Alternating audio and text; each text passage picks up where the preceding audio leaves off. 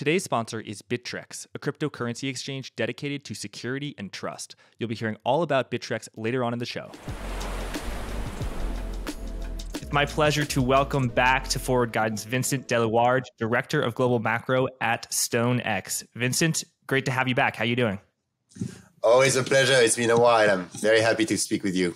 It's been too long, Vincent. Little under a year ago, you came on this program. You were one of my first guests, and you said inflation will come in way hotter than people think, and it will be sustained, and it will cause a radical shift in asset allocation where bonds are undervalued, technology investments are undervalued, are overvalued, and materials, energy, that stuff is very undervalued.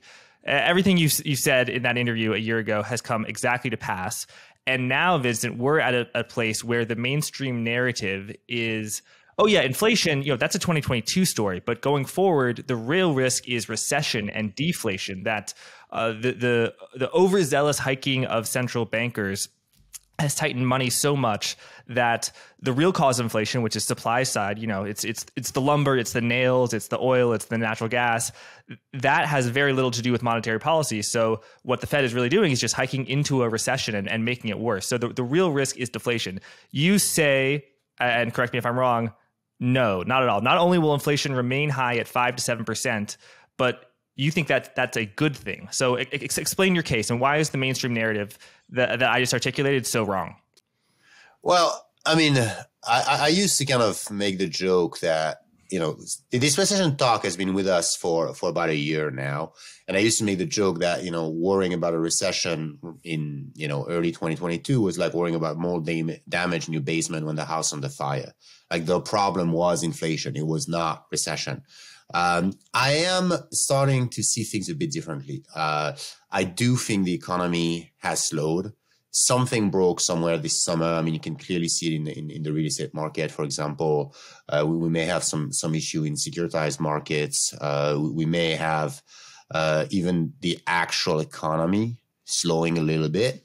That being said, I remain the camp that, if it's a kind of Caribbean and Scylla type of situation where you have to pick one, I think the bigger long-term risk is inflation, not so much recession, even though I am open to the possibility now that the economy does experience a recession in 2023. I still think it's going to be a most extraordinary recession, one that doesn't feel like a recession. I think the labor market remains tight. And I also don't think that inflation actually slows down. Or slows down significantly. I mean, I do think it peaked at 9.1, at least for this cycle. And it's certainly going to come down. I doubt that it's going to come down much below 4. And then I think it stays there for the rest of the decade. And as you hinted, this is part of my kind of longer macro thesis that inflation is actually the solution. It is the medicine that the global economy needs, inflation and financial repression. It's painful, and I think our industry resists it because the biggest loser in this scenario would be people who work in the financial industry. But if you really think about what the world needs and how to achieve that, I think inflation is probably the least painful way to accomplish the great rebalancing of the global economy. Why do you think inflation will remain high, and what's your answer to the argument that the inflation that we've seen up until this point, which has been very high, has been high because of supply chain issues? There aren't enough ships, there aren't enough packages, there's a lockdown in China, the war in Ukraine, all of these non-monetary, non-demographic, sort of non-core, if you can, exogenous creators of inflation. And those are not going to be with us for long. And as a result, inflation will fall sharply. And also, the price of oil can only go to $120 once. And the price of oil is going down. The business cycle is slowing. Sort of what gives you confidence to say, no, inflation will remain high? Well, first of all, I'm not sure that all these things are solved. I mean, to me, they don't seem solved. I mean, we still have lockdowns in China. I'm not sure what the hell happened at that Congress, but it didn't look like it was very bullish for the world economy and global supply chains. I didn't hear that there was a peace deal on the table between Putin and Zelensky. If anything, I see just acceleration, and I'm not sure that we will not see other supply chain problems pop up. I think there is this kind of almost nonchalant, laissez-faire attitude when it comes to, oh yeah, this is just tiny supply chain problem. They're not tiny and they're not being solved. Stepping back for a second, why did we not have inflation or very low inflation, disinflation since the late 90s? Well, what happened? And I attribute fundamentally to three forces. And I'm just going to go through them and we'll see whether they're likely to keep occurring again. One is kind of global savings glut. We had this massive reserve accumulation primarily in East Asia, but also in Europe and also by OPEC countries for a bunch of different reasons. But this was the age of the sovereign wealth fund, and that means that the deficits that we had in the US, UK, Canada, Australia were being reinvested into the US, into the treasury market, keeping yields down and keeping the cost of capital artificially low. That was the first deflationary tailwind. The second we had was this extraordinary demographic dividend from this abnormal large boomer generation. So boomers are born between 46 and 65.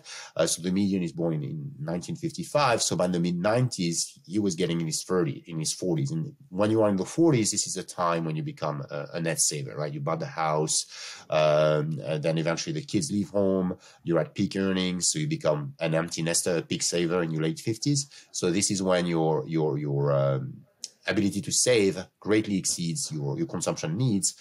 So consumption falls and net savings increase. And this was happening across the developed world and even some developing countries as well. So that was a big push down on demand, excess savings, lower cost of capital, lower inflation. And then the third factor was Mexican immigration. In the 90s, we had about 10 million migrants across the Rio Grande, and these were by and large young men who were of working age. It was a massive deflationary shock for services and agriculture. So to me, these are your three deflationary tailwinds. So cheaper cost of capital, cheaper labor, and cheaper goods from China. Now, my case is that these three are reversing right now. And they've been reversing for a long time. I mean, if you look at that big savings glut I was talking about, Japan and Germany had current account deficits this year. The Chinese current account surplus are no longer growing, and it's being invested domestically or in Belt and Roads Initiative. The petrostate savings glut, obviously after Putin's assets, Russia's assets were seized, this is going to make people think about whether they really want to keep U.S. treasuries as their reserves.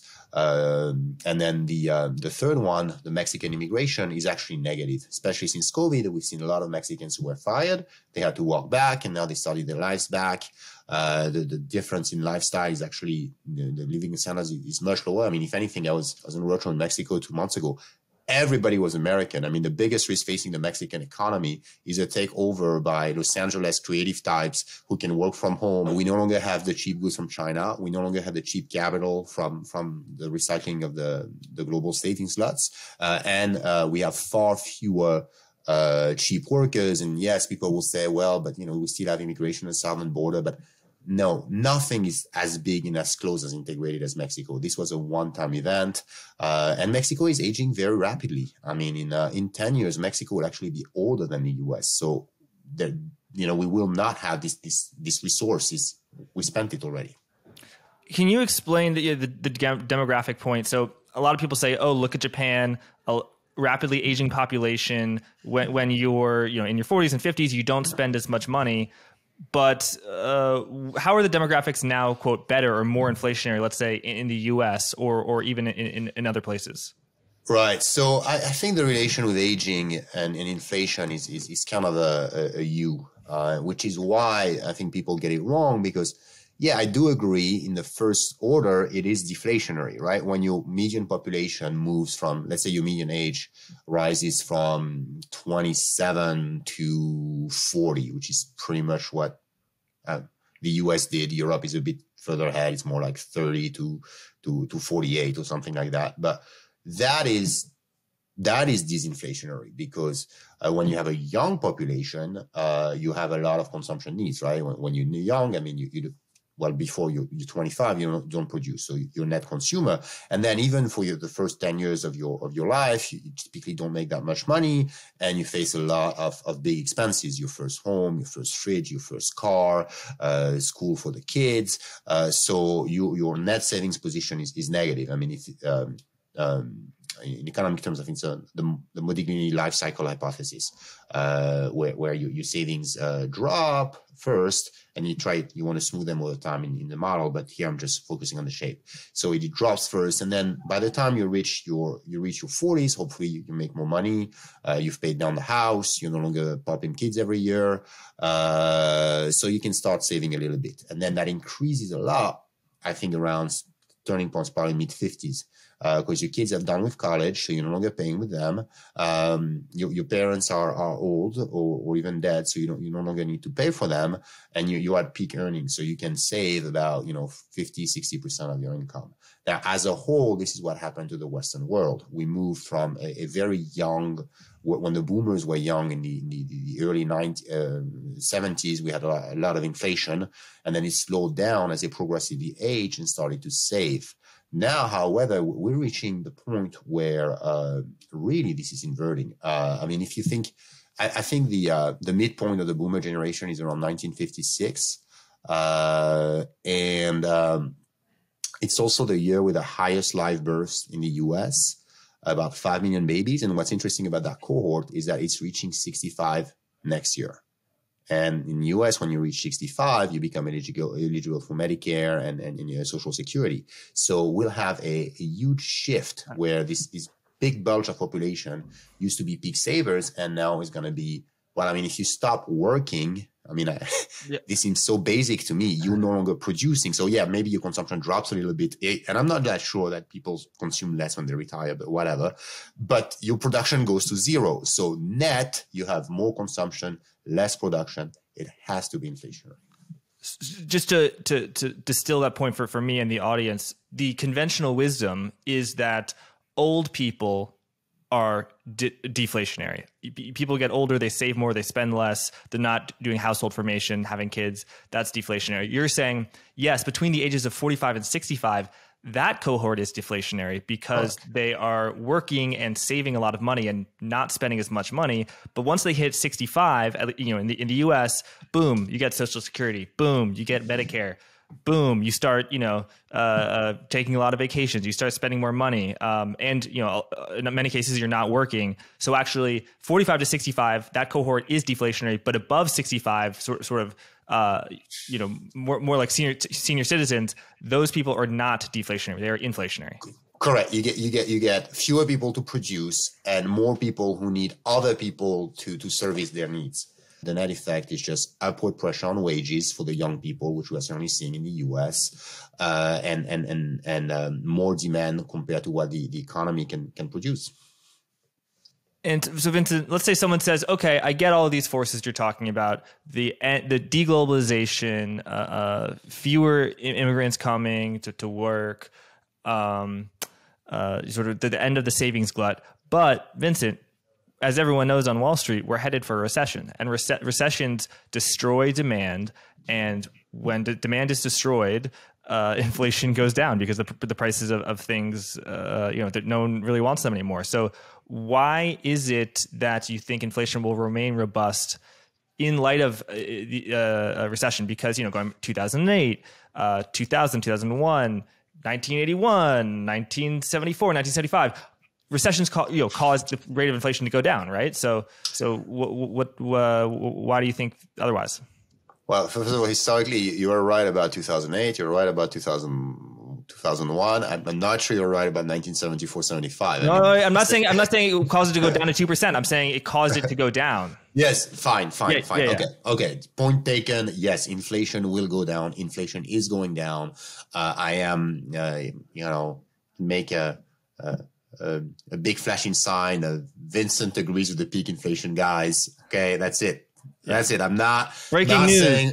Okay. Yes. Noted inflationista Vincent Deluard says that peak inflation is here. Yes, and I said that this summer as well. Now, what I think I differ from consensus is that I don't think we go back to 2. I think we go to 4, maybe 4.5, and I think then we have a wonderful moment where the Fed can. I keep thinking about the war in Iraq, and. If you remember, that was a bit of a mistake. There was no WMDs, nothing went as planned, and then the best thing to do in this situation is to get a big aircraft carrier, big mission accomplished sign, and call it a victory, and never talk about it again.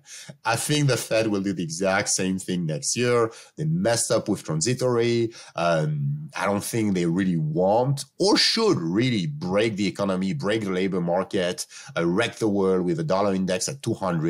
I mean, they just want to show that they tried, and they'll have that chance. The economy is slowing. Base effects are getting better in commodities. So if things go the way they are, by March, April, we'll be looking at maybe 5% inflation. We're going to have a 5% Fed funds rate. Job done. I raised the rates above, inflation. If it's not falling, it's probably somebody else's fault. You can blame it on Putin or on fiscal policy or whatever, or the need to preserve financial stability. That always works. And then we can do what I think is the solution for the long term, which is be like, we're not going to go back to 2%. That target, it was bullshit all along. We made it up anyway. There is no economic foundation for it. It's not too bad, let's have it run at 4 or 5% for a couple of years. And I think when they do that, it will be good. It will be good. Like, why would I guess, yes, technically, if Powell hikes to 10%, sure, we can destroy the housing market. We can have zero new construction in the US. We can get the unemployment rate to soar. We can get like food stamps line like we had in the 30s. We can destroy, the dollar can go to 200, dollar index can go to 200 and thus destroying the economies of Egypt, Pakistan, Sri Lanka, Bangladesh, Jordan, Morocco, and create like food riots everywhere. But why? Why would you want to do that? Your job is not like your job is to keep the world a happy place. And I would argue that having a hard labor market is what we need. What we've needed for 20 years. What we are seeing, rapid wage gains for poor workers, young workers, paid hourly, minority workers. This is perfect. This is the economy rebalancing itself. So why would you go against that? So that's a convincing argument about why 4% inflation, 5% inflation is not the end of the world. Later on, I want to get your thoughts on why you think that.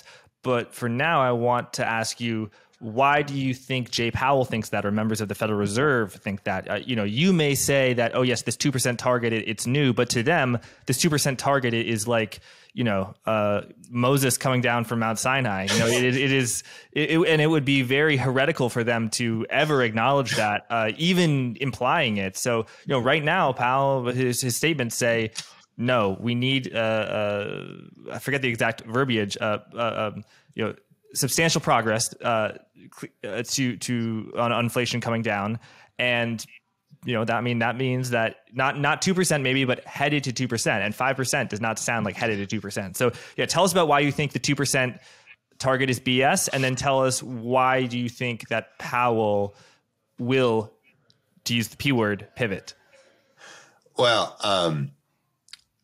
he didn't quite get the 2% target from a talking bush on the top of Mount Sinai.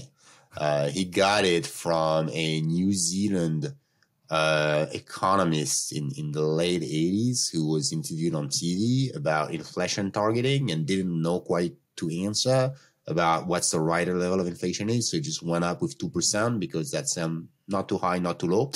And why not? And then that spread after New Zealand. I think the Bank of England took it and the Bank of Canada. And by the way, it only became law, in the official Fed corpus in 2012 after Berlin. So it's really, it's only 10 years of actual 2% targeting. You cannot find a 2% target anywhere certainly not in the Federal Reserve Act or any documents before the 2000s. So it's not that strong a target. And I would also argue that, you may want to keep it, like the Romans did with their god, you do the offering, just to make sure that, but you actually change, if you change the index, you can probably, and we changed the index plenty of times over time. We had hedonistic adjustment in the 90s. We changed the OER in the late 80s. There's a good case to change the OER right now. I mean, as you know, as everybody points out, it's lagging, so it's like driving the risk. So I think there are tweaks. Yeah, just Vincent, let me explain that for the audience. So owner equivalent rent, I do have a pretty good understanding of that, where back in the day, actual home price appreciation counted in the index. So when the prices of housing went up, people said, oh, housing is a good that you buy, so that goes up. But now they changed it to it's only shelter costs. So they ask homeowners, theoretically, if you were to put your house out for rent, what would you earn? And based on that theoretical number, they come up with owner's equivalent rent. And that is, a part of the critique of the consumer price index, that the weighting was changed. And then hedonic adjustment, I think, correct me if I'm wrong, that's when, a vacuum cleaner used to cost $20, but now it costs $50. So that would be an increase of 150%. But they say, oh, the old vacuum cleaner couldn't do this special little technique, and it didn't have this technology. So that actually you're getting the new technology. So really, it's not up 150%. It's actually only up 10%, right? That's right. Or the phone plan that gives you 2 GB of data, and now it gives you 5, and it only costs 20% more. But the iPhone used to cost $200. Now it costs $1,300. But you get so much more, Vincent. You get so much more. I mean, beauty's in the eye of the beholder. So that I think you made a perfectly fine summary of what these tweaks are. And, it's not really my interest to, you have a bunch of gold bugs that would, recreate CPI indices and tell you that true inflation. I mean, maybe not. I mean, the point is that this is a target. I mean, both the tool and the target were made up. And they were adjusted over time. And I think that's a good thing. I think you should be able to adjust your inflation target. I think inflation is a political decision at the end of the day. And I don't think there is any sort of God-given level of inflation that's good for economic growth. I mean, in my upcoming report, I was just plotting inflation versus average growth in the US. And what you can see is really all that we see is that, okay, when you have deflation, growth slows. And when you have inflation in excess of 10%, growth slows also. And then I agree with that, right? Deflation, I mean, it's like the economy going through an ice age. And then inflation above 10%, it's hard to make plans, right? I mean, there's a cost to just switching the signs when you sell. You can't invest for the long term because you don't know what's going to happen. You also have resources hoarding. So this is like, Venezuela, Argentina, like, no, certainly I don't want to go there. But between 0 and 10, you can pick any number. As long as it's fairly stable, the economy will adjust. And if anything, growth tended to be fastest when inflation has been between 4 and 8%. So there is no reason to go to 2%. There is no reason to use this broken index. We can always change it. And I believe we should change it. I think, economists love to talk about R star, right? I mean, you can write like thousands of PhDs, and that's great because no one can call you on it because you can't see R star, right? So it's the laziest way to get a job at the Fed. Write something dumb about R star. It's a guess about a number that is completely made up. It's correct. Well, I would talk about. And sorry, just for the audience visit. So R star is the Fed's estimate of the level at which growth and labor market inflation are roughly stable. So above R star, that's tight monetary policy. Below R star, that's loose monetary policy. R star is like Goldilocks.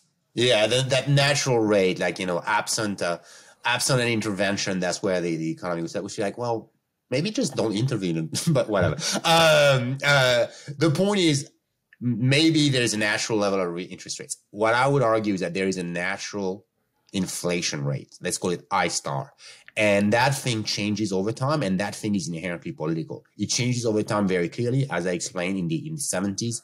we had structurally high inflation because the boomers were coming of age, because we were doing the Great Society, the Vietnam War. So it would have been way too costly to bring inflation down to 2%. I think that's what Arthur Burns understood. And it's like, if you read his memoir, he said, well, there was too much political pressure. I just couldn't do it. And I don't think he should have. I don't think he should have sent, the unemployment rate to 20%. So for the 70s and much of the 80s, I-star was high. And then mostly because of that demographic argument I was making. And then in the 90s, I-star started to fall. Now, in some countries, it surely fell below 2%. That's why in Europe and Japan, everything, we threw the kitchen sink at it and we couldn't get it back up. I mean, in some way, it's kind of like my weight, if you want. Like I know, like if I diet, like I can get it under, like, I'm not going to give the exact number, but there is a number under which, like, it doesn't fall much beyond, and kind of wants to get back there. That's the same thing with inflation. There is this unobserved national inflation rate that varies over decades, and I would argue that it has increased, and it will increase in the 2020s.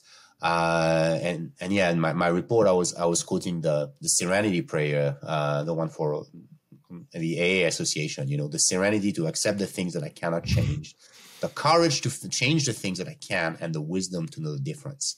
I would put the inflation rate in the things that I cannot change, and I do hope that central bankers have the wisdom to understand that. I think they do. They just can't say it publicly right now. They have to talk tough, and there's still some more tough talking. I certainly was in team higher rates. Now I'm like, I think the market is about right. But certainly the only way we can kind of accomplish the beautiful deleveraging that I'm talking about is if central bankers talk like Volcker. So I think that the pattern for Powell is talk like Volcker, but act like Arthur Burns. And I think that transition is going to probably happen sometimes next year, and it will be a good thing. Okay, so Jay Powell and the thinking of hard money people for a while, and basically people who defend the 2% target, they say when growth is between 1% and 3%, that's the real Goldilocks. When real growth, that is inflation adjusted growth, is at its peak. If you have deflation, that's bad. Everyone knows that. And if you have inflation above 3% or really above 2%, that is when inflation starts to eat away at growth. So for example, the past 2 quarters, or actually the first and the second quarter of this year, the US, as many people know, real GDP, quarter over quarter real GDP, inflation adjusted GDP, was negative for 2 quarters in a row. That's why so many people say, aha, we're in a recession already. And those 2 quarters support the argument, aha, inflation is eating away at growth. But you've did a more statistical, more holistic, more comprehensive study and found that actually when inflation is between 4 and 10%, real growth is 3.8% versus when inflation is between 1 and 3%, real growth is 3.1%. So why is it that the mainstream narrative is wrong? And then also, is there sort of a skew of your findings where actually the Goldilocks is between 1 and 4.5%? Like, at what point do you think inflation starts to become bad? Because I don't know, to me, 8%, it's below 10%, but 8% is kind of bad. The point is, it's a continuum, and there's certainly no indication that there's anything specifically virtuous about 2%. I mean, even if you think back about, the European experience, for example, les 30 Glorieuses in France, the Goldilocks period between 1945 and 1975, high growth period, inflation was very high. We're coming out of the war, we had to rebuild the country, we had to devalue the franc a bunch of time. And in a way that was good. I mean, same with many emerging markets. Many emerging markets have an inflation target of emerging markets central banks have targets of 3, 4, 5% inflation because they understand that as economies catch up and they have young population and the prices are very low, right? You take a cab ride in India, it's ridiculously cheap. So there is some catch up that's going to happen, and usually fast growth quite often is associated with rapid inflation. Now, I'm not talking in Venezuela or Argentina, right? Maybe the 10% cap is a little too high. I mean, if it were up to me, I'd probably target, 5, 6% until the end of the decade. And I think an economy, as the other thing about inflation is that it's destructive if it just swings a lot. I mean, it's unpredictable. But why is it, that, 2% means you halve the value of your currency every 35 years, right? Yeah. 35 years, right? Cool, 70, 1% would be 70 years. Yeah. You know, who said that? I mean, why is halving the real value of your currency every 35 years a better choice than every 20 years? I mean, as long as it's predictable, the economy can and will adjust. The other part that we haven't talked into is that there are social and generational consequences to the inflation target that you pick. If you pick a low inflation target, if you have a period of disinflation, over time, you'll increase both income inequalities, wealth inequalities, and generational inequalities. And let me explain that for a bit. I mean, the inequality argument really boils down to the Piketty book, Capital in the 21st Century. It's a very, very big book. I mean, it's a good book, but whatever. You don't need to read the whole thing. What matters is he starts from the dividend discount model. And in the dividend discount model, at the denominator, we have R minus G, rate of return on capital minus growth in the economy. And that number has to be positive for assets to be valued, right? I mean, otherwise it doesn't work. And he says, well, if R is greater than G, if you make more money owning capital than the economy grows, keep in mind the economy is everybody's wages, right? So that means that capital owners make more money than workers. So over time, by definition, wealth has to concentrate in the top 1%. That's what it shows. If R is greater than G, if we have positive real rates, which is what it means, like rates in excess of inflation and growth, then you advantage capital at the expense of labor. Now, philosophically, you understand that you cannot do that forever, because you would end up with an economy where Elon Musk or Jeff Bezos owns everything, and everybody else owns nothing. So at time, there needs to be periods during which wage grow faster than the cost of capital for things to stay in balance. Now, when you have disinflation, typically you have positive real rates. So that's your R is higher than G. If you have unexpected inflation, which is what I think, certainly what we've had and what I think we should have, you have a stealth default on the rentier class. Keynes called that the euthanasia of the renter. Basically, you effectively default on the people who have assets, and wages grow faster. So if we take the age component here, which is what I love to do, the generational aspect, it's not just rich versus poor, it's also old versus young. Because when you are old, typically you're asset rich, human capital poor, right? And then when you're young, your main resource is your labor, and you need to convert that labor into capital. Now, if you have disinflation and very low rates, as we've had for the past 40 years, the value of assets spikes up, right? Every financial asset is a net present value of its future cash flow brought to the present by the discount rate. The lower the discount rate, the higher the value of that asset. That works for, stocks, bonds, real estate. So after 40 years of low rates, we've seen these very, very high asset prices. Conversely, wages have not kept up with inflation almost at all. So if you divide the S&P 500 by the minimum wage, you'll see how many hours it takes to buy one share of the S&P 500. In 1982, when the boomers were, making households and all that and starting to buy stocks, it took you 4 days at the minimum wage to buy one share in the S&P 500. Today, it takes you 4 months. So you have work a lot more to buy financial assets, homes, bonds, stocks. And this is why the young generation is so restless and so angry. In Europe, they can't buy a house. The Italian guys stay at their mama's house until they're 45, not because they like the pasta, but because they cannot afford a flat in Milan. In the US, you get all these, Reddit people day trading Ponzi scheme and meme stocks. I wish for a world where young people can buy houses, start families, and buy assets that would actually give them cash flow instead of hoping to find the next Ponzi scheme and be lucky. And the way to do that is by having higher wage growth. So if you think about your financial assets to labor ratio, the denominator is growing, wages are rising, which is what's happening right now. And then the numerator needs to shrink. And the way you shrink that is by having inflation, which over time will raise the term premium, raise long-term rates, and reduce the value of financial assets. That is the process that is underway for the past year, and it's fundamentally a good and healthy process. It's just painful for our industry, and as a result, everybody's screaming left and right and writing open letters to Jay Powell so that he cuts rate to save my portfolio of crappy stocks. But if he's truly concerned with, rebalancing the economy, He should see as what's happening as the natural adjustment of the economy and something to be accompanied. We don't want it to run too far. We don't want that 10% plus inflation. But if we stay at 5-7% for a while, it's a good thing.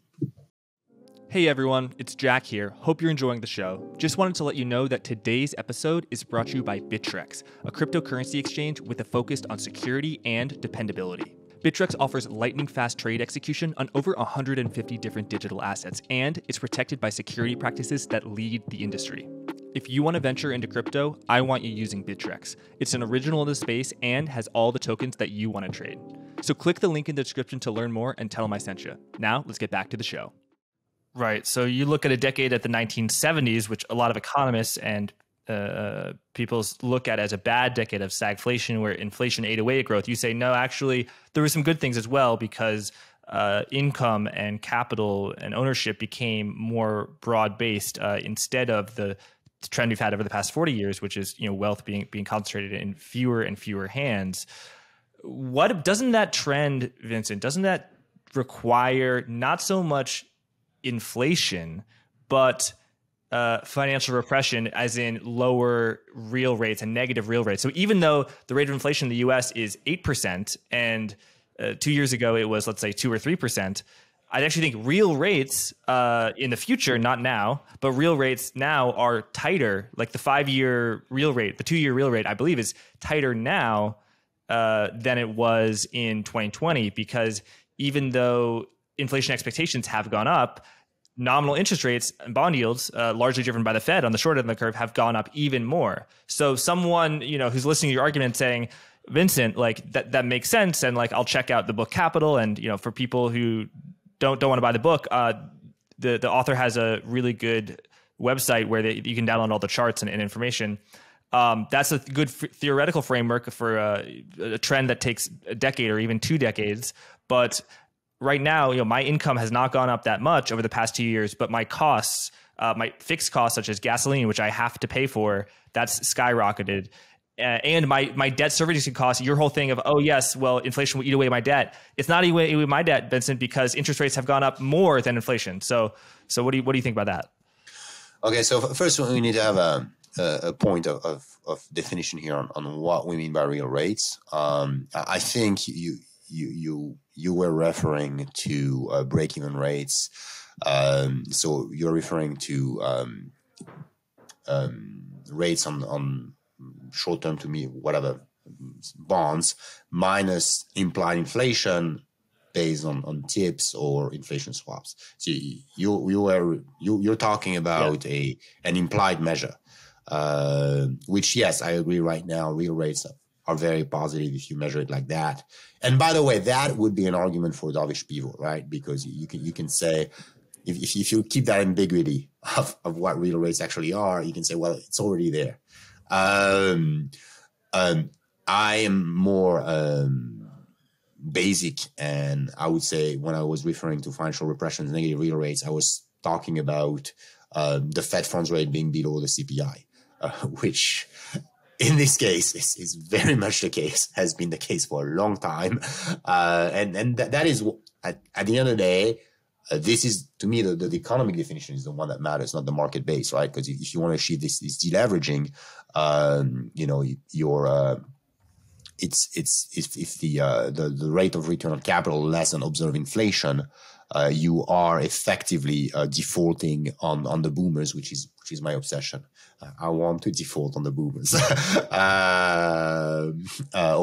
the rich. A soft default of inflation, where boomers own a lot of government bonds, and that capital is just worth less because they're going to be paid back in 5 years, and in 5 years, $1,000 is going to be worth $600. Correct. Today. Yeah. Correct. So that's what I was referring to.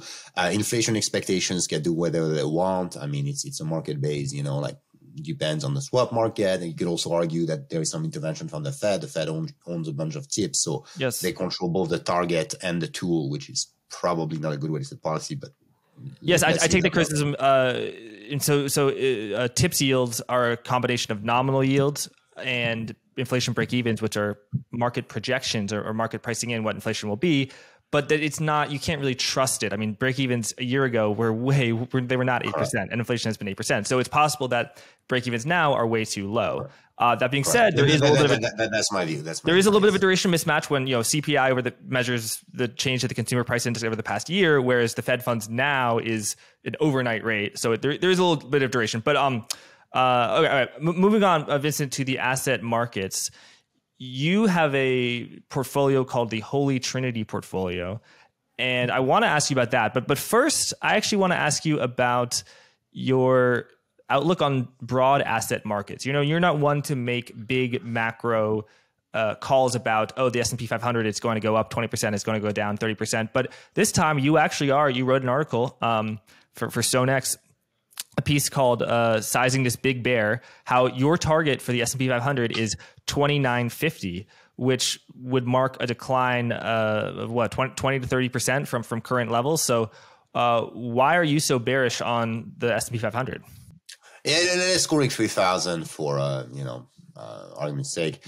In general, it's the same the same view that I think long rates need to move higher because inflation is secular in the system, and because stocks are such a long duration asset, if you increase the discount rate necessarily, and I'm somewhat bullish on growth, but even so, I think the overall effect is going to be lower equity multiples. And I made a little mathematical derivation, which dividend. Anyone who's done discounted cash flow models knows that you just tilt your assumption by one bit one there, and you can get to pretty much any number you want. I don't think any of my assumptions were that crazy. I mean, the biggest adjustment I made was to earnings. I think right now, I don't think stocks have gotten significantly cheaper in the past year. I mean, they're down about 20%, right? But we're pricing 10% earnings growth next year. And I really don't see that happen. 10% EPS growth next year. I mean, we had, a little negative this quarter, most likely. How would it accelerate? I mean, just walk me through how that works. I mean, everybody is bearish on the top line and the economy is going to slow, yada, yada. So what analysts are really telling us that margins are going to expand this year. How can margins expand? You have to pay more for commodities, you have to pay more for labor, and you have to pay 10 times as much on your interest expense.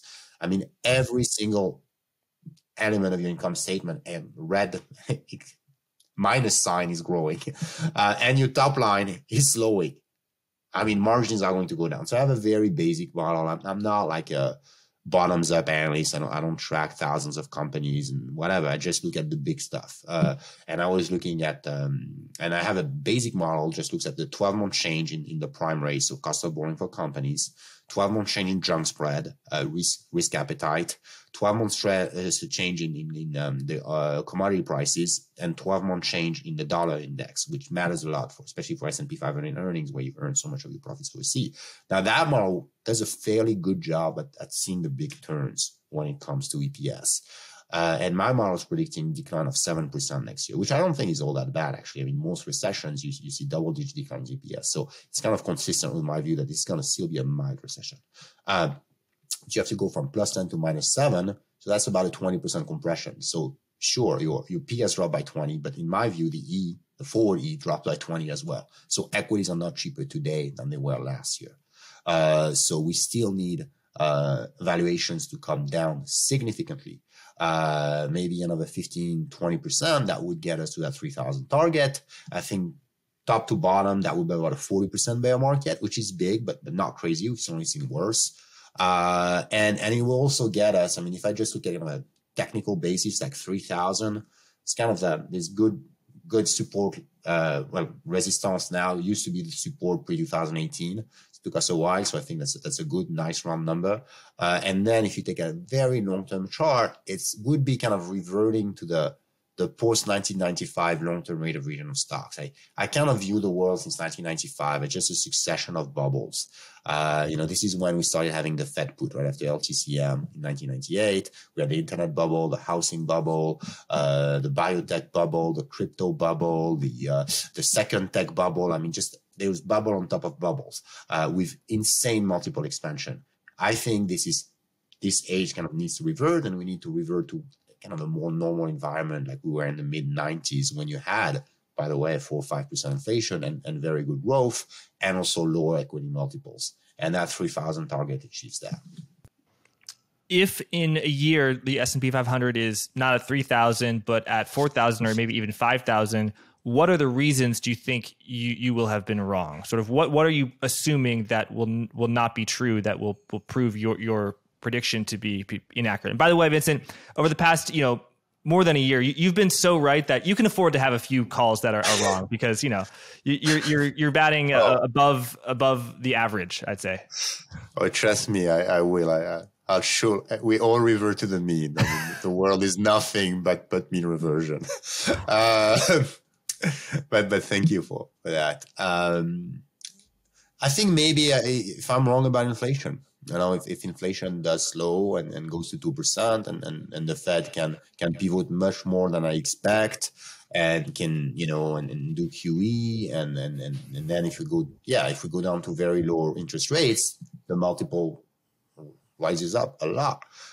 You can go back to paying 40 times for Microsoft earnings, because if I only get 2% on a 10-year bond, I'd much rather get a 2% earnings yield on Microsoft, because these earnings are growing and I'm getting a dividend with it.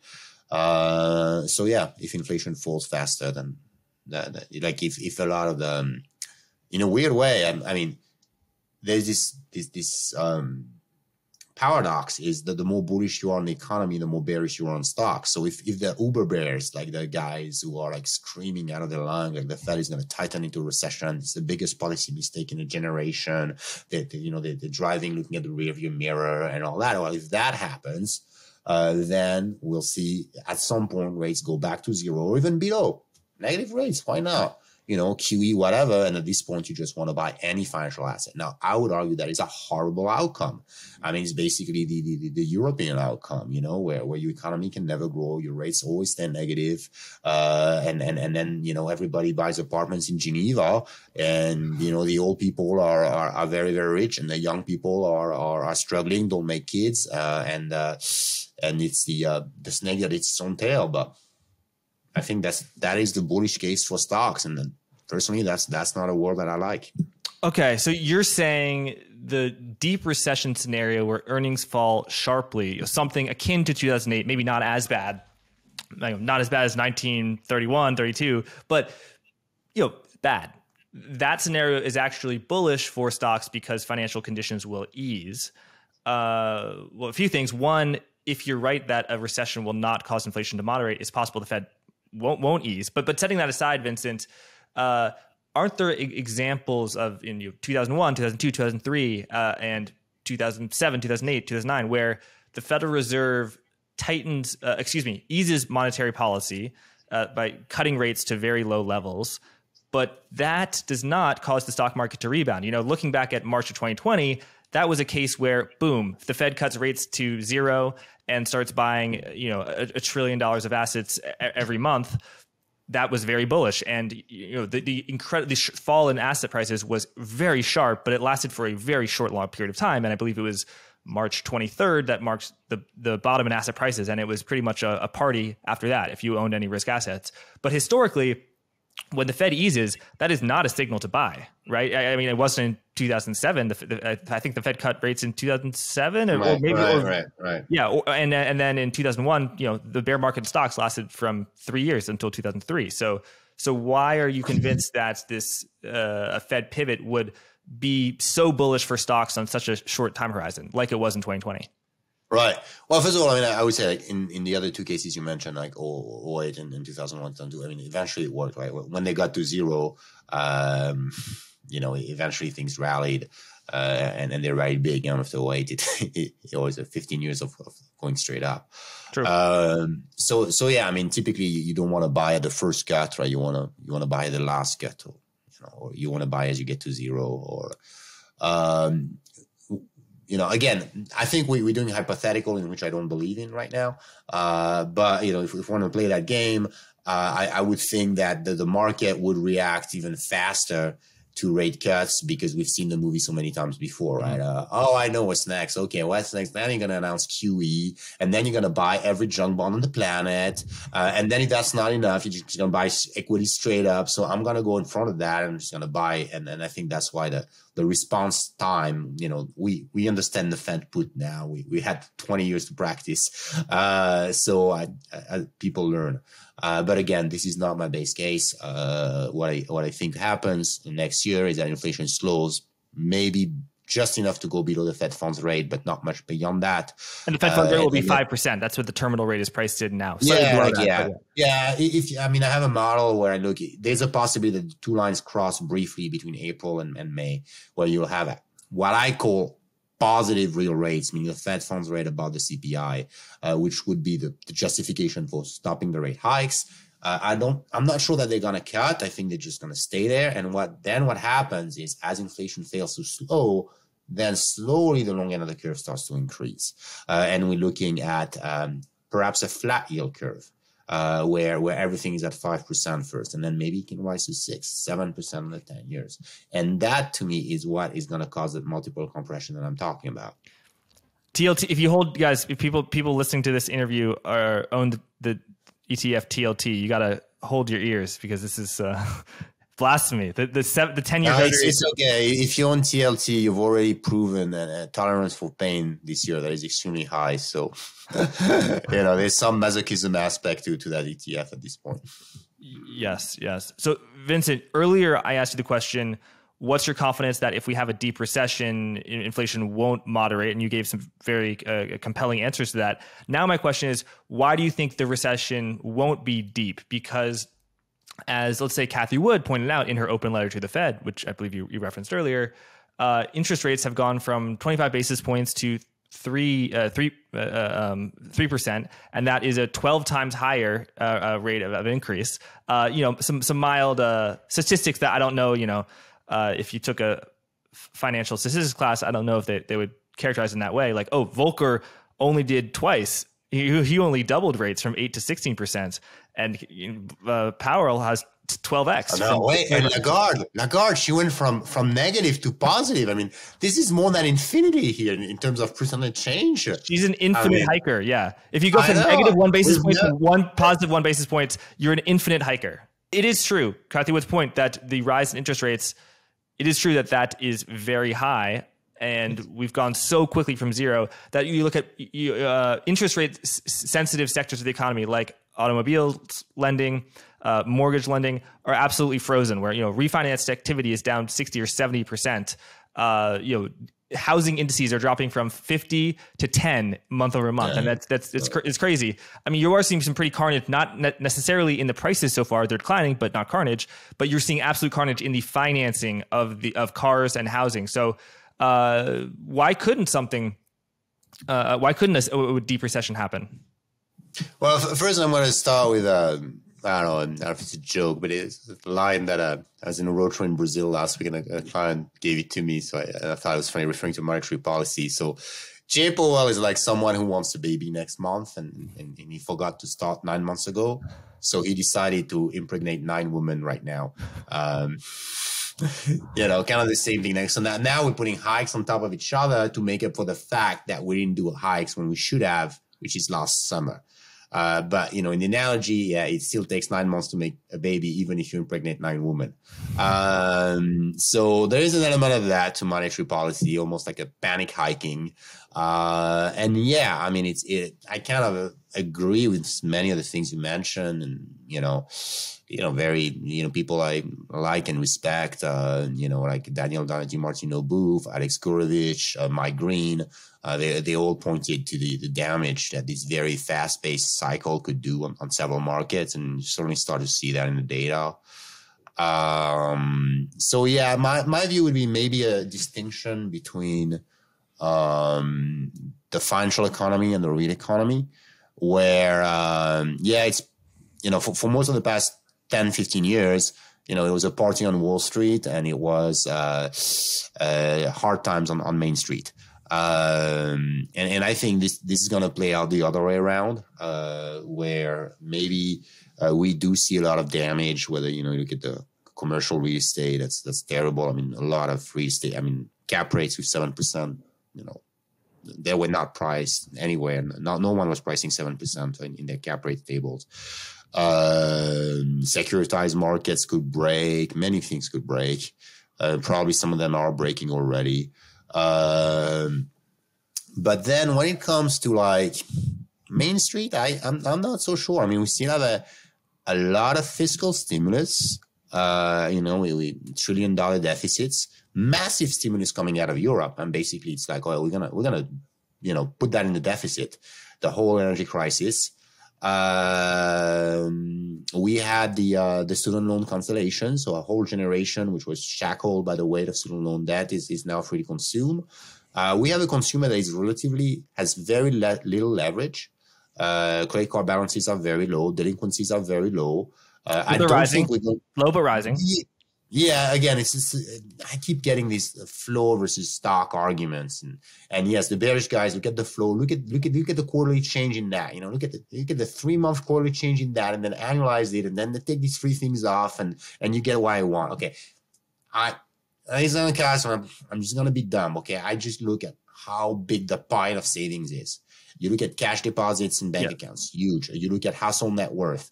It increased by 40 trillion with a T between Q1 of 2020 to Q2, 40 trillion. That's how much wealthier we are. So yeah, maybe we lose another 10, 20, 30 trillion. I don't know. But 40 is so huge. I mean, during the Great Depression, the Great Recession, household net worth dropped by only 8 trillion. This everything rally that we had in the past 2 years is like 5 great recessions on top of each other in the other direction. So I think we're still processing through that historical stimulus.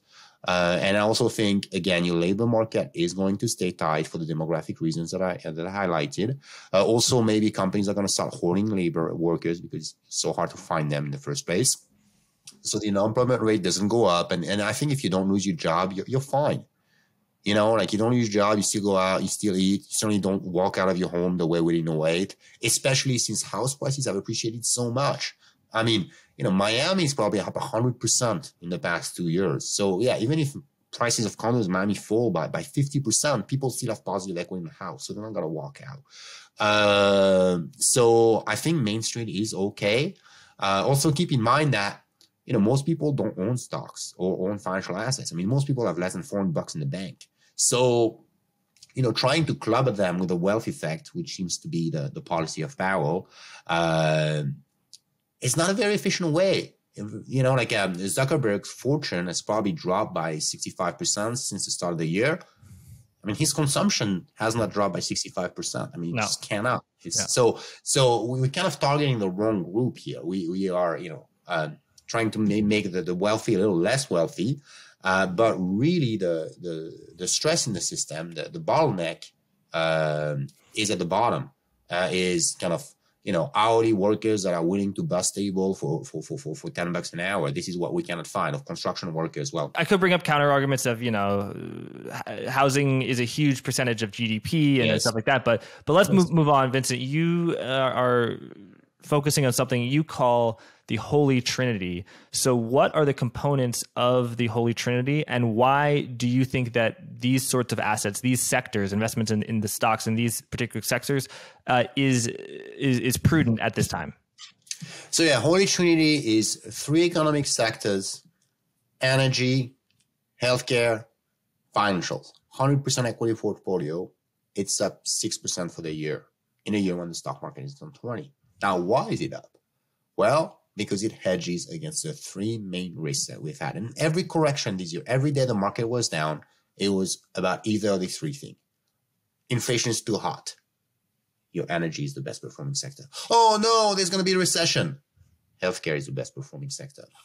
Oh no, the Fed is going to hike to 7%. Financial is the best performing sector. So whatever bad thing happens, you always have a third of your portfolio in the best performing sector. And it is a beautiful portfolio. It is naturally balanced. It's naturally diversified, and you get it for dirt cheap. You're paying six times earnings on your energy, top. On your banks, you're paying like 9 times, 10 times if you want to buy the quality banks. On healthcare, you're paying 15, which is a bit more, but a whole lot better than paying 30 times 30 times earnings for tech. So you get a very high dividend yield because of your energy, very high buyback yield because you get the banks who are doing a lot of buybacks. And also, I would argue very good secular growth because I think healthcare is a sector of the highest secular growth in the US. And it hedges you against the three main risks. So you have, if you plot it versus 60-40, you have a lot less volatility, still high expected return because of our valuation. And again, what to me is the most important thing, protection against the three major macro risks of 2023. And tell me about the correlations between these sectors and the S&P in general. So as you mentioned, the 60-40 portfolio consisting of 60% stocks and 40% bonds has had the worst year on decade. I believe you write that it's close to already being worse than 2008. And we've still got 2 more months left. During the times when the 60-40 portfolio is failing, you note that commodities tend to do well, and that's you make some other points on correlation. Tell me about this, and then can you just relate it to the fundamental correlation you just talked about, where on days when inflation is the fear, energy as well, and yields go up, and then financials do well, stuff like that. Yeah. So on the correlation, basically, big picture, when you have deflation or disinflation, you have your risk-off asset is long-term treasuries because your worry is growth. So when stocks go down, it's because you think growth is going to slow. When growth is going to slow, you want to buy treasuries. This is the risk-on, risk-off environment we've been for the past 15 years. Conversely, when you have a high inflation environment like we had in the 70s and the 80s, treasuries and stocks sell off at the same time. Clearly, something that we saw so far this year. Because your big worry is, inflation is too high, rates are going to go up, and then your discount rate increase in both cases, reducing the present value of all financial assets. What you hedge it with, however, is commodities, right? Because commodities naturally benefit from inflation. So, and that's almost a portfolio construction argument for energy. My friend Warren Price has been writing a lot about this. Is like, you don't need to be a secular bull. I mean, I kind of happen to be a commodities bull, but you don't need that. You just need to look at correlations. What is a diversifying asset? And right now, it's more diversifying to own commodities than is own treasuries if you look at the trailing 1-year correlation of the 60-40 portfolio. So every asset allocator is going to see that, and every asset allocator is going to have the same pitch from the consultants. It's going to tell them, you need to invest in commodities as an asset class. I mean, the last time I heard that was 2004. And then what ensued was an 8-year bull market for commodities because every pension fund insurance was told to own commodities to diversify the portfolio, reduce the variance, increase the Sharpe, Markowitz, and all that good stuff. So there is an investment case for commodity. And I think it's possible that as the global economy slows, and I'm not denying many of the things you pointed out in the US, even for the US, physical demand is going to slow, but it could be replaced by investment demand for commodities as a hedge against inflation. You also have a sector scorecard as of October 3rd, 2022, and you rank sectors based on growth and quality and valuation, and basically energy is number 1, consumer discretionary is number 11 out of the 11 sectors. Why did what led you to do this? Have the numbers come out there, and can you tell us why sort of you're so bearish, or on a relative basis, of consumer discretionary and utilities and real estate, stuff like that? Right. So this is a model that we built for one of our large institutional client. They were just looking for a sector rotation model and an easy way to kind of combine information on fundamentals, growth, balance sheet quality, valuations, and technicals and risk management. So I it's one of these big quant models, got about 100 different indicators, poured them into, got a nice little color-coded, and the models work really good since we learn in real time. Most models work great, in the past. This one worked well, worked in the real world. And, it did that mostly by going into energy for the past 2 years, like steady energy materials. And then the interesting thing was number 3, because energy materials really should be combined. It's just one sector, the same trade. So the next best was always healthcare. And healthcare, I think healthcare works because it's one of these GARP sector, like growth at a reasonable price. So you have, quality balance sheets, like good, low debt, resilient margins, of course, because they get to set the price for what they sell. They're not impacted by inflation, right? Because the cost, what's the cost for healthcare, right? It's lobbying basically. And, having patents, you have the patent for Lipitor. I mean, the marginal cost of the pill is zero, right? So it doesn't really matter. The commodity prices explode. So yeah, the balance sheet is solid. The valuation, if you adjust it over time, is actually one standard deviation below the norm. Compared to tech, that is still one standard deviation above. So the way I think of healthcare is you're getting tech-like growth for half the val. And when I say tech-like growth, I mean that. Over the past 4 years, EPS growth in the healthcare sector has outpaced growth in tech. And I think this is kind of one of these secular inflection points. I think every 10 years you have a big story that we all fall in love with. You know, in the 90s, it was the internet. In the 2000s, it was China, commodities, the BRICS, yada, yada. 2010, it was big tech. I really think that 2020 is all going to be about healthcare. And it's going to be because the boomers are aging and dying, so they're going to spend a lot more money on healthcare. It's going to be because our generation is obsessed with health. I mean, I sometimes give speech in San Francisco at the kind of local, VC and tech event. And I mean, people don't talk about tech. I mean, tech is so boring. Tech is like Mark Zuckerberg taking a picture of himself in the metaverse. And, oh, look, I have legs. Like this to me is a quintessential symbol of the decline of tech innovation. And we're over this stuff. They want to talk about, their diet, the dopamine hacks, the biohacks. I mean, even the innovation, like the exciting stuff is in the body. It's about, combining technology and the body to prevent disease or to cure them or to reverse aging. So you have this whole narrative about, transforming the body. That gives you that kind of long-term growth narratives that equity investors like. And like I said, you're getting at a very cheap valuation. A relatively cheap valuation compared to other growth sectors. So that's my call for healthcare. And on top of that, historically, it's been the best performing sector during recession. I think people make that mistake to think the most defensive is utilities. And I think that is especially stupid right now because, why would you get, we've seen the flows into utilities. That's almost reflexive of recession by utilities. But what is the trigger for this recession? Higher rates. Now, why would you buy something with an 8 to 10 year duration, a lot of operational risk, and a 4% dividend yield when you can get that rolling T-bills? Whose biggest input cost is commodities and energy prices. Correct. So usually on average, healthcare is the best performing sector during recession, but I think especially now because this recession is about higher rates and high inflation, things to which healthcare is not that much exposed, while utilities are very much exposed. And I'm not even talking about real estate, of course. Tell me about energy.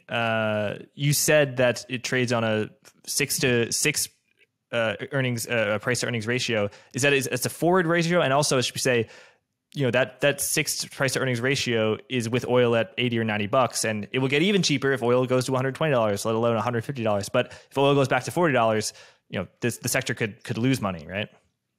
Sure, it could go negative, and then they'll have to.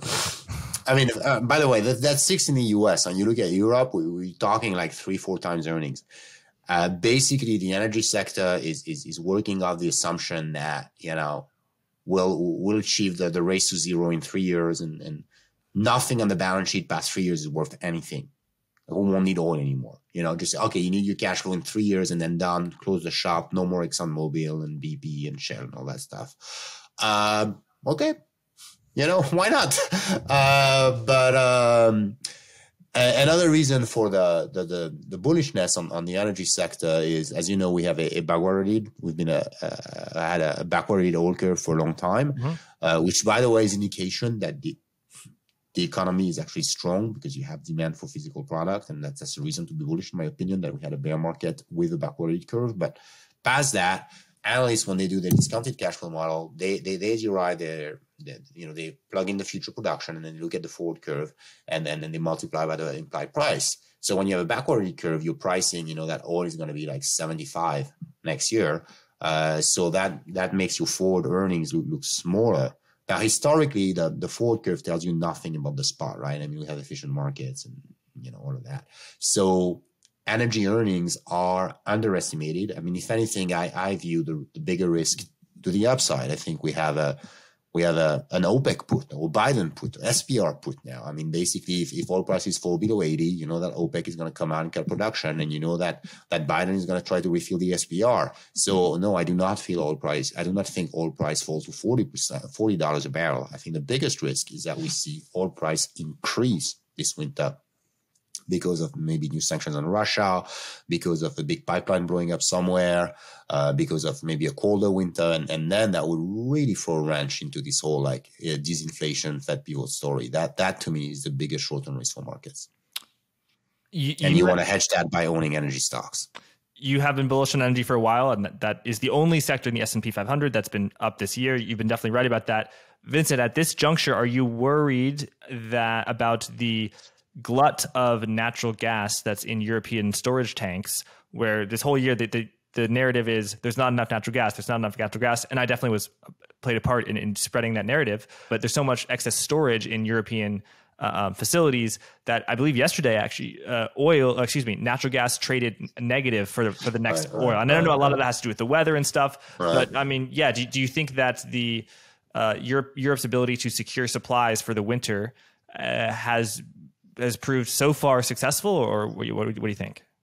Well, first off, I want to do hats off to Andrea Steno, your colleague here. I mean, he's been writing a lot about that, and it's really nailed that. And at a time when it was definitely not the popular opinion. I mean, you had a lot of kind of doomsday energy, Europe's going to freeze type of stuff, and, prices will rise to infinity. So I don't follow this as closely as he does. It seems to me that the reason why prices are negative now is that we cannot move the stuff. It's kind of hard to. It's not oil is a global market, nat gas is a regional market. So I don't really have spillover effect. It doesn't really matter what oil prices are in Rotterdam for. The profits of ExxonMobil or not that much. So we have negative price because the nat gas cannot move. So that also means that I think eventually the storage will kind of normalize. I mean, it will get cold in Europe. So I don't think it's an interesting market development, but it's mostly a regional issue. Got it. Vincent, my final question for you is, what have you made in the absolute chaos in the long-term government bond market, the huge bear market in duration? We referred to earlier talking about TLT, but the UK gilt sold off so much the Bank of England had to intervene. Last week, we're recording this on Tuesday, October 25th. Last week, the weakness in the US long-term government market, 20 years, 30 years, was quite noticeable. Do you think that this is significant, and do you think the sell-off will continue, given that you're a secular inflationist? Yeah, I think there's more where that came from. Obviously, I mean, maybe this is the thing that's breaking. It's a long-term treasury market. Certainly, another person who's been really, really right and very nice about it too is Joseph Wang. I think any kind of treasury market or Fed policy interview, you really want to listen to what he has to say. And, he was insanely bearish on long duration assets earlier this year. And, even I was thinking, really that high? And I agree with him. Yeah. But I was like, whoa, this is a bold call. And nailed it. I think there is more where to come from. And in Europe in general, especially in France, we love to look at the British, look at them. They don't know, they don't know what they're doing. The prime minister do not last longer than a lettuce.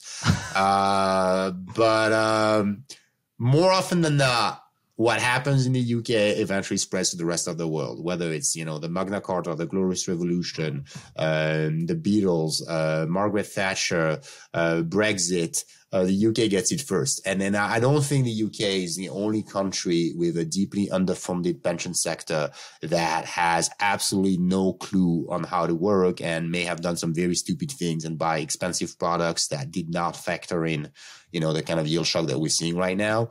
I think we just saw it first in the UK, but we'll see that spread. Maybe the next shoe to drop is the European bond market. I mean, certainly liquidity is going to be a huge issue there. Right now, it's an artificial support, right? That the ECB is, thinking of raising rates by 100 basis points, but they expand the balance sheet at the same time. It's like, guys, pick one, it's like, you're like looking at a boat. One guy's rowing one direction, the other guy's rowing the other one. And then the guy's like, why is my boat not moving? So at some point, you probably see some of that happen. Treasury market liquidity is very poor. Mm-hmm. So you can have these kind of asymmetric moves where, prices deviate from fundamentals. Like I don't think, yield should go to 7%, at least not in the short term, but it's possible that we see more of that. I've seen duration as the biggest risk to your portfolio for 2 years now. I still think it is. And you want to shorten your duration, which is another argument for my Trinity portfolio. It's a very short duration asset, right? Your energy has a 3-year duration and your banks have a very low duration. I haven't talked about the banks yet, but, you have a very big buyback. You have a high dividend yield. You have, a very fat net interest margin. And if I'm right, you also have very low foreclosures, very low default. So that is also a reason for my Holy Trinity portfolio. I should also note, I believe you're bullish on gold and Brazilian equities as well, right? Yeah, I mean, can someone say he's bullish on gold in October 2022? I mean, let's just say I'm so disheartened that I just like at this point why sell. And I mean, jokes aside, if my case is right that eventually we kind of get this Damascus conversion to the fact that inflation is not that bad, that we do not need to wreck the ball, destroy the world with a dollar wrecking ball.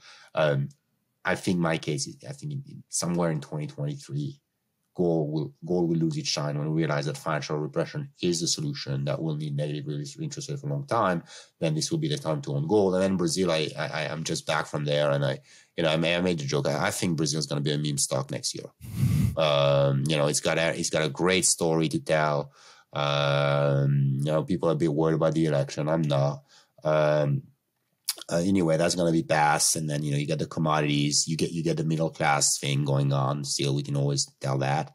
And then you get the rate cuts. I mean, the central bank, the Brazilian central banks, hiked the Selic up to north of 13%. And now inflation is falling. Now you have about real rates, meaning policy rate minus inflation of 5% in Brazil, and inflation is falling. So the next thing you see is going to be cuts while the rest of the world is hiking. So you'll see bear market everywhere when it comes to bonds, and then Brazil will be kind of the exception. And they'll have a great story to tell about commodities, about especially the ag stuff, about the deals to sell more soybean to China, and also this kind of Brazil. The nice thing is such a large economy that you have this kind of domestic engine that, doesn't really, that can propel the economy regardless of what the rest of the world does. Vincent, it's been so great having you on. People can follow you on Twitter at Vincent Deluard. I really enjoy reading your reports that you write for StoneX. You really are not only a great thinker, as people can see in the interviews, but you're a great writer as well. 2 final questions. Where can people find your work at StoneX? And then also, what are some of your favorite finance books?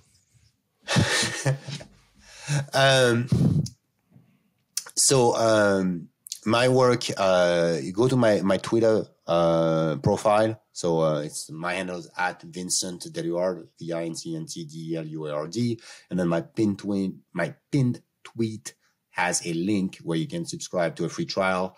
So it's institutional only. So we'll ask you for your name, but everybody gets a free trial as long as they're institutional, and you can get there. You can also just Twitter is fantastic. I mean, I was fortunate to meet some very, very smart people there when I was really just starting here, and people took the time to answer my questions. So I try to do the same. So just DM me. I love this conversation. I think it's, fantastic what happened with podcasts and shows such as yours, where we get this kind of community of people who think, and as long as it's done in a respectful manner, I love to disagree with people as well.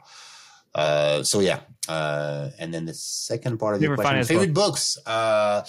So I'll go with two. One is The Prize, which is a Daniel Yergin history of the oil market. Since, it was first discovered and really, if you love history, economic history, which I do, if you love geopolitics, which I do, and if you want to understand anything about the 20th century, it is the century of oil.